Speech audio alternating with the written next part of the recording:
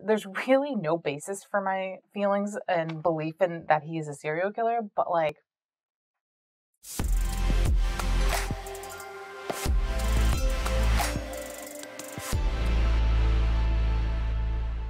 hello there guys, gals, and pals, and welcome to another video. This is an unofficial series on my channel. So this is a Let's Fancast, and for this video we're doing Stardew Valley because it was requested. Also, I love Stardew Valley. It's a fantastic game. I have done a Tipsy Tales video of it. It's one of my favorite ones, actually. So if you're interested in that, it will be linked up somewhere here, I think. Post-production, you will get it right. So I, once upon a time, was in a screenwriting class in college, and I was told that I have an eye for casting, and I probably should go into casting, directing, or whatever. I love fan casting. I think that I'm pretty good at it. Now, this is the first thing I've fan casted in a very long time. When I was role-playing on Tumblr and running RPs, like, I was great. I'm rusty now, but I think this is a good one. So we're going to dive into, with first up, Robin, who I have chosen Bryce Dallas Howard for, because I think she's fantastic. She has that, like, she has that energy of, yes, I am probably around 40 years old, but I still could kill a man if I really wanted to. And I respect it. Next, we have Demetrius, and I picked Isaiah Washington. He just is regal and kind of douchey looking, because I feel like Demetrius is a little bit douchey looking and existing, just a bit. And now their daughter that they had together, Maru, I picked Jessica Sula because she is just perfect. Now maybe post-production me will have put in the colored photos, or the photos with the colored hair. Maybe she didn't. We don't really know. And next we have Robin's son, Sebastian, who is my first love. I really resonate with him a lot. And therefore there was a lot of pressure that I put on myself to find a face claim for him that worked and looked similar to Bryce Dallas Howard for Robin. And I chose Cole Sprouse because, you know, he had the dark hair already at one point. He has the energy of spends all day inside on the computer, but also sometimes is outside working on his motorcycle. Now, the next household, we move on to Jody, and I picked Drew Barrymore because she's perfect for a Stardew Valley character. She's got the energy. She's got, I mean, look at the photo. It's beautiful.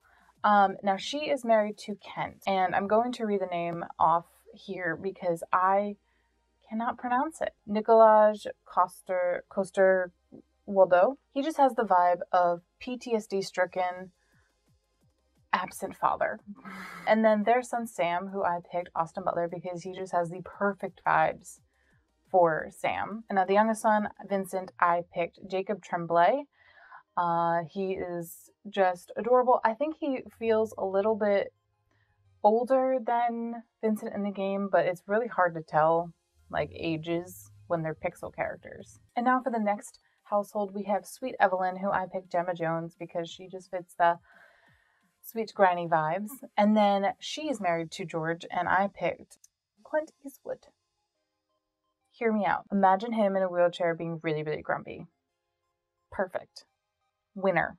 Love it. And then their grandson, Alex. This one I am very proud of. Kevin Quinn. Because he just fits the stereotype image and casting of, you know, like the jock in high school or college or whatever. Not fully the vibe that I normally go for, but, you know, there's something for everyone in this game. And speaking of popular, we have the two sisters. For Emily, I picked Karen and Shipka because perfect. Perfect. And for Haley, I picked Chloe Grace Moretz because, hello, look at that photo. Tell me that's not Haley vibes. I'll wait.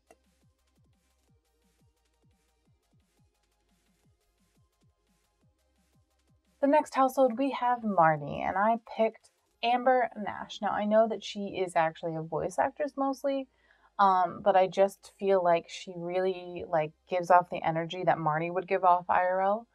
And her niece, Jazz. And this one was a little tricky because if you really pay attention in the game, you understand that Jazz She's got something weird going on, a little dark. So I need someone that would be cute and sweet looking, but also might grow up to be a killer one day. So I chose Billy Gadsden. She's got like the long enough hair, have to be a little bit darker, but I mean, look at the face. Tell me that is not the face of possibly a future killer if she doesn't get enough therapy in her life. And then we also have Shane, who is Marty's nephew and godfather to Jazz. And for him, I picked Christian Navarro. And I think really what sold it for me was the shirt, because the shirt just screams alcoholic to me. And the hair is the style that Shane would have before he starts drinking, and then, ends up in the sewers. To all those that romance Shane, are you okay? And speaking of alcoholic, we have Pam, who I chose Toni Collette. And I understand that she doesn't fully match the portrait in the game, but I think she could really succeed in that role. And then her daughter Penny, I picked Georgie Henley because reasons. I mean, I think it's pretty obvious. And also, Georgie Henley is a underrated actress. Now, let's move on to some of the characters that don't have any, family relations. They live usually on their own in their own houses. So we have Gus, who I picked Conley Hill, and Clint is Jake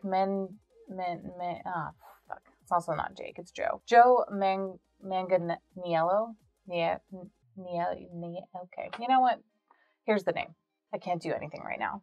Next up is possibly my second favorite person to romance in the game. We have Leah. I picked Abigail Cohen because she is perfect. I mean, she fits the role immediately, just upon first seeing her. And obviously we have to have Mary Lewis. And for this one, hear me out. Taika Waititi. The vibe is there. The kind of weirdness is there.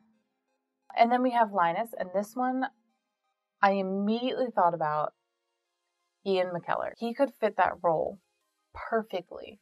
And just upon for the photo alone, imagine the experience of seeing him just chilling in a tent in the forest, and the backstory that would probably be possible. And then we also have Willie, and I picked Keanu Reeves because I really just wanted Keanu Reeves in here somewhere. And, I think he could really pull it off. Next, we have my spirit animal, Elliot. I picked Alex Saxon. Now, imagine Alex Saxon as Elliot in his time doing Nancy Drew, just probably longer hair. I just think it really fits the beach vibe, the beach writer vibe.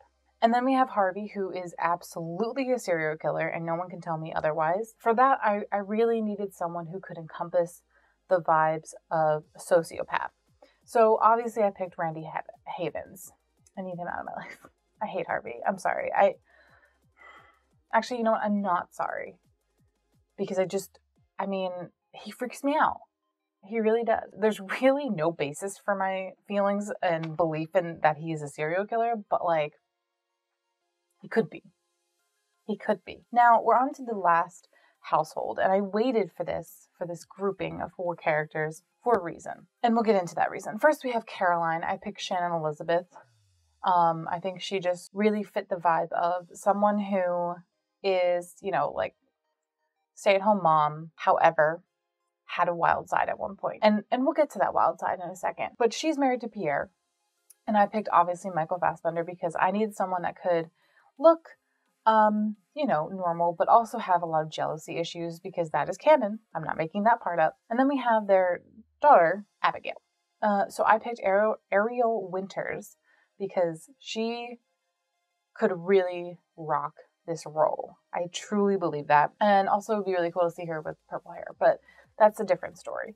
For this one, there's a reason that I did the quotation marks around daughter, because there is a theory that isn't too much of a theory and more of actually could be logically canon with evidence to back it up, that in fact she is not Pierre's daughter, but the wizard M. Rasmodius. It is canon. There are facts. If you really want me to go in this wild rant that I probably could go on for a video, I will.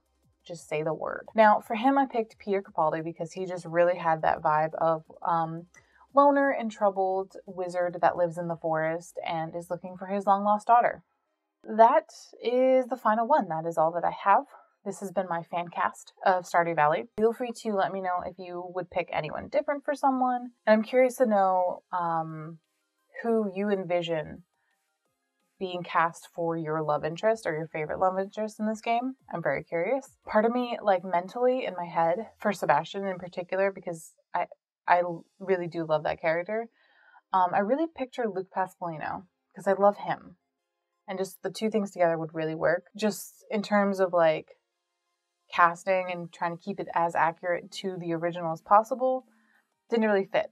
But, you know, in my head, it's Luke Pasqualino when I read fanfic late at night. Anyway, so thank you for watching.